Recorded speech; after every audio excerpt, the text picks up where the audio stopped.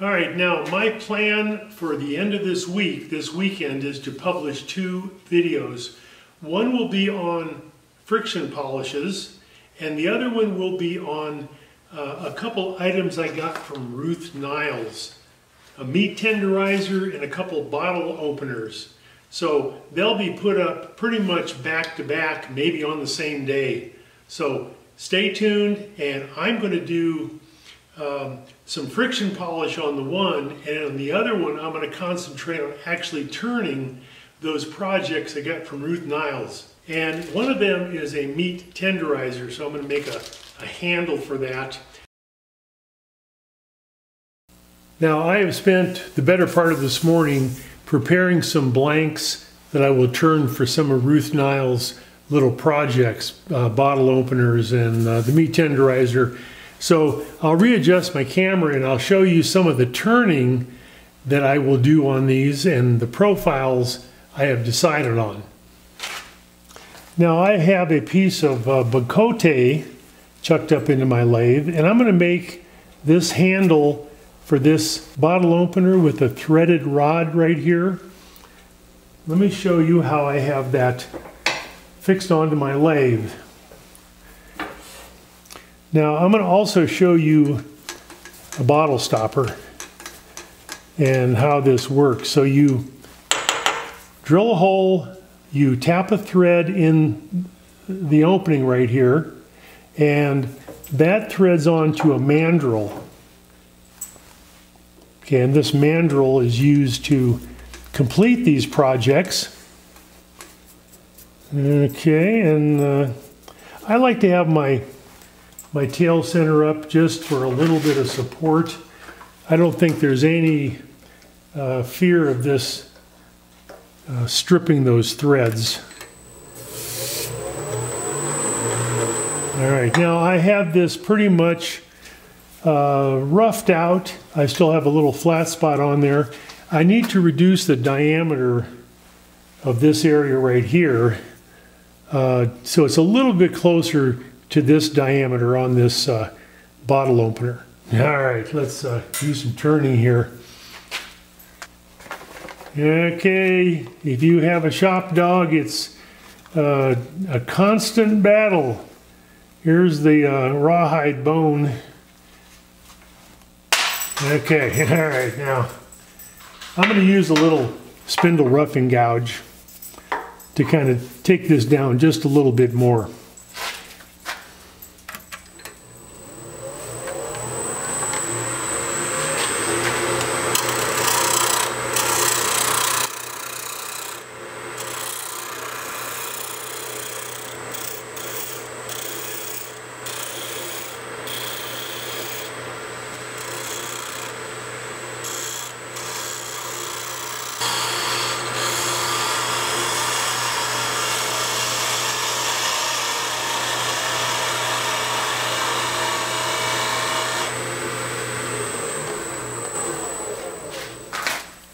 All right, now this end right here is pretty much where I want it.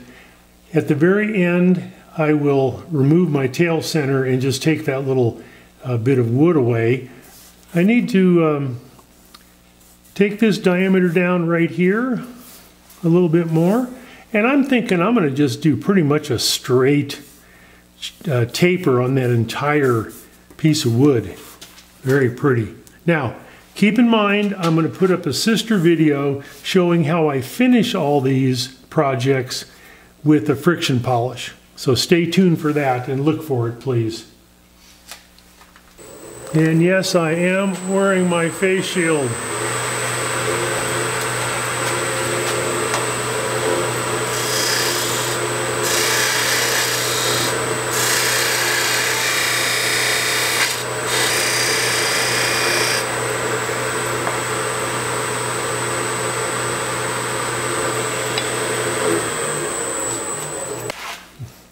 All right, I'm going to just take my skew chisel and level this off. This is a pretty simple design, but nothing wrong with that.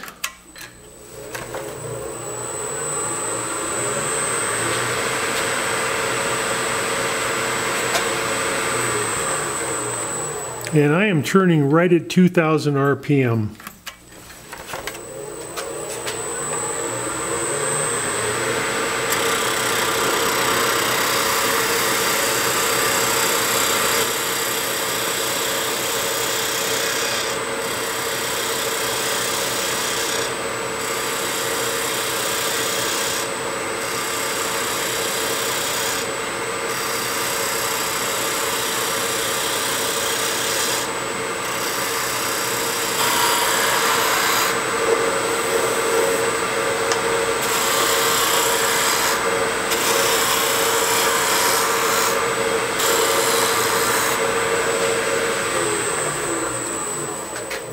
All right, I had a little flat spot up here on this end I had to take care of. So I'm going to remove my tail center and deal with that dreaded little nub on the end of my project right here. And I'll do some sanding, and later on I will show you all these in a finished state. But right now I'm going to hold off on the finishing part of this for my other video, the other sister video for this. So let's deal with that.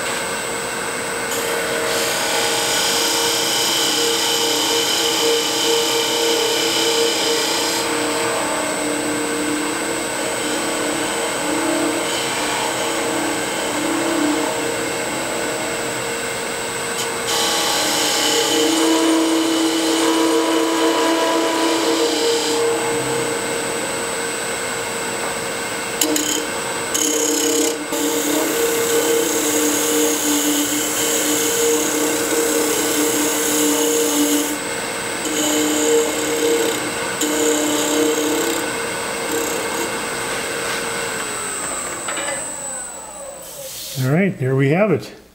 Very nice. All right, so I'm going to just take my little hunk of wood off. All right, it's just a simple matter of screwing these together. Yeah. Okay, and when I connect this permanently, I'll put some glue of some sort in there. Well, that's a long thread. Anyway, probably some epoxy. There we go. Very good. I like it. Nice and simple, and that's a lot classier than the one we're using in our kitchen right now. All right, let's do a bottle stopper. All right, now I'm going to turn a bottle stopper. So I have a piece of pink ivory, and I'm going to thread that onto my mandrel. Okay. I've got an idea, first of all, for this diameter right here. And that's important. I don't want the wood to be sticking out beyond that diameter. So I'm going to bring up my tail center.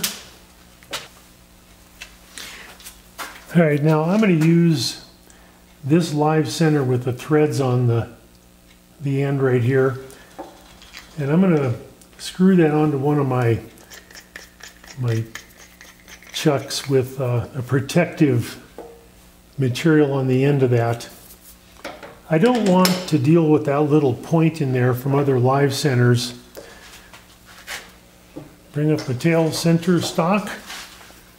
Okay, and I'll remove that at the very end and finish off that top section.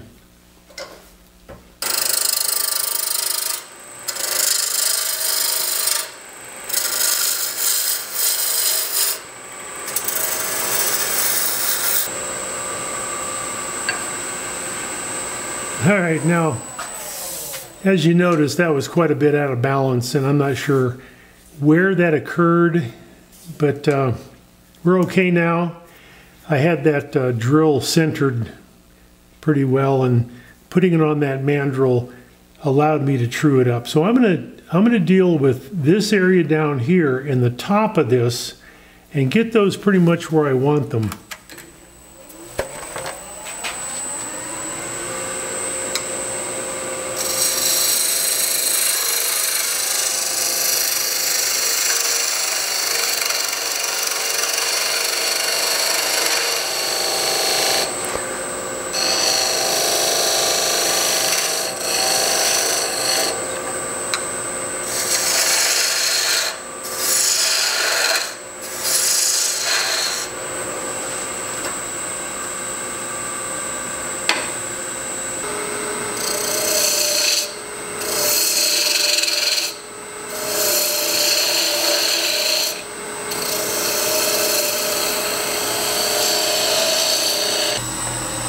And I am turning right at 2,000 RPM.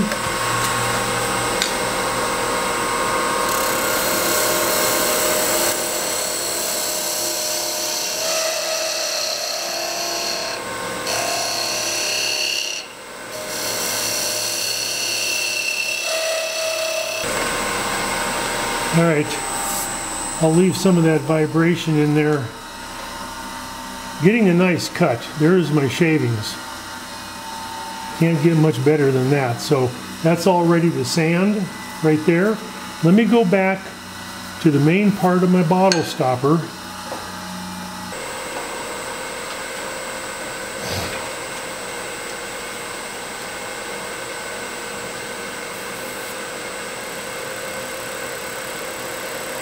Now, I'm going to try to keep this shape as simple as I can. I'm going to use a little gouge. This is a Robert Sorby mini gouge. And I'm going to just kind of work on that profile right there.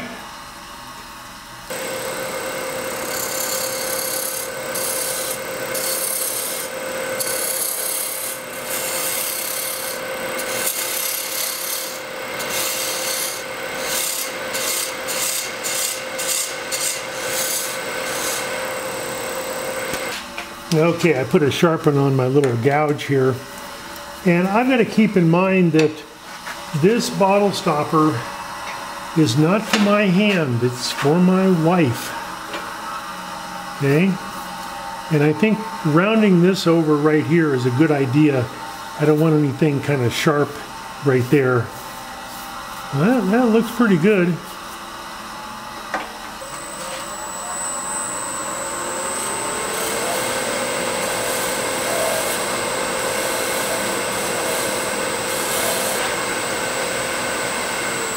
Okay, I am all ready to sand and apply a finish on this.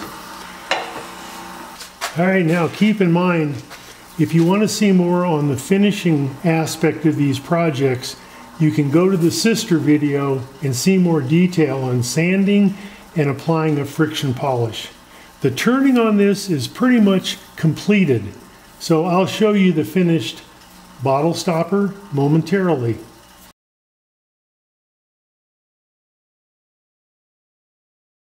All right, now this is the last project I'm going to do in this video series. All right, this is my blank for the Meat Tenderizer. This is the handle, and this is the business end of that meat tenderizer. That's pretty cool, man. I don't know. Yeah. So let me show you what I got here. Now I have really determined that this is a piece of elm. Okay, it's really kind of pretty wood. Looks like I got some kind of crazy figure there, which is pretty cool. And I'm going to just turn my lathe on. Thread this onto the mandrel. Thread this onto the mandrel.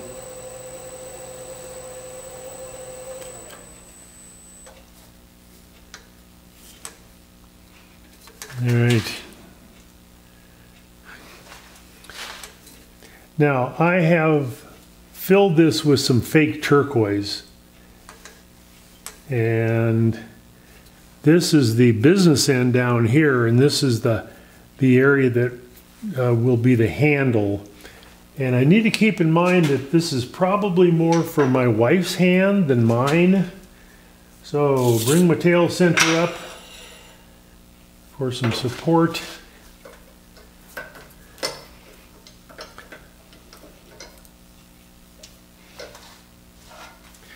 Now, ordinarily, I would use a spindle roughing gouge on a project like this, but there's a lot of really convoluted grain going on here, and I'd probably end up running into some end grain with this tool, and that is to me the essence of this tool. It's not for end grain, okay, it's for side grain only, and this is really not a true spindle turning. The grain doesn't run the length of the piece. So I'm going to find a gouge and use that to begin with.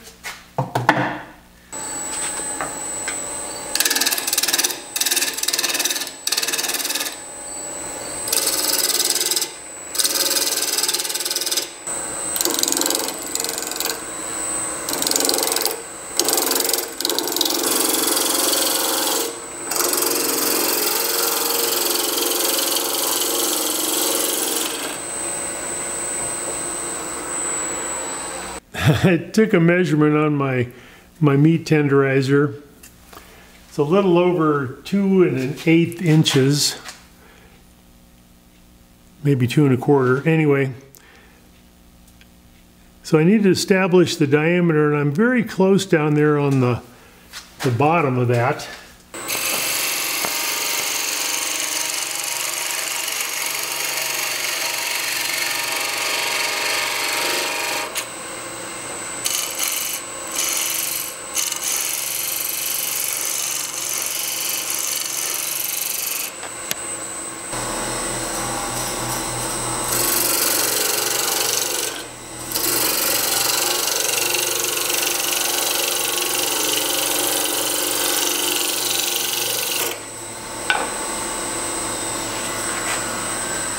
All right, now I'm going to take off the end of my setup here.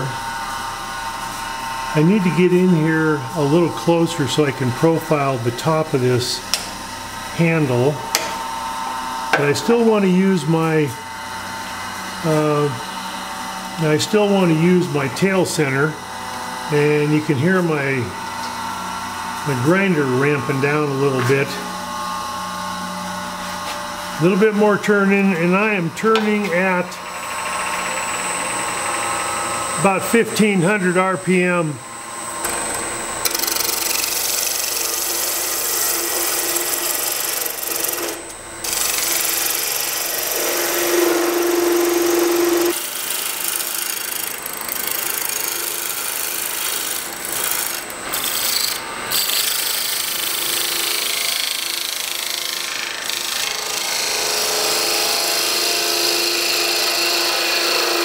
Alright, now I'm going to go off camera and do a little bit of filling in here and stabilizing. I might use some more of that fake turquoise. I've kind of turned it all away.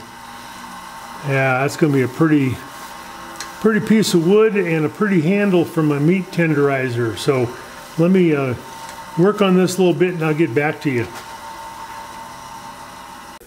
Okay, I filled in the cracks with some turquoise. Get some artificial powder. And I think I'll do a little bit of turning now. Get that surface leveled off a little bit.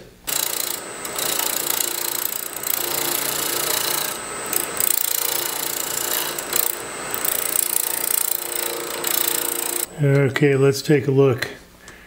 All right, I think I can... I think I'll probably need to do a little bit more work on that. I got some cracks, but anyway, we're getting down there to the final profile, I think.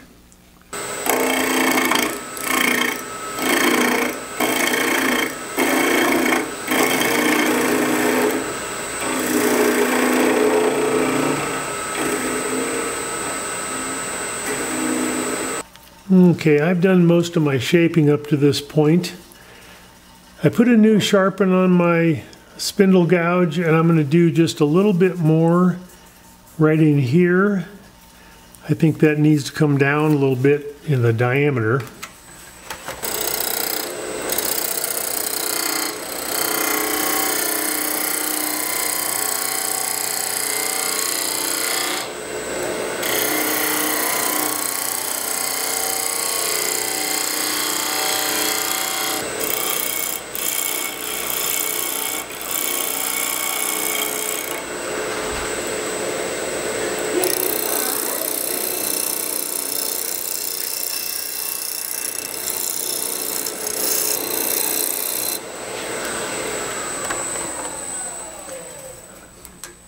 All right, I hit that with a negative rake scraper just to kind of clean that up a little bit. And that did just as well as my spindle gouge. So a little bit more filling in these cracks right now, and I'll do a little sanding and finishing, but you'll see that on the other video where I do a little bit of friction polish. All right, now I'm finished with my turning on this meat tenderizer handle, and if you go to the other video on the friction polish, I'll show you a little bit of sanding. I need to clean up the rest of this turquoise that's still on the surface. I'll do some sanding, and I'll pick a friction polish that we'll use on this project. So thank you for tuning in on this video, and I'll see you next time. Thank you very much.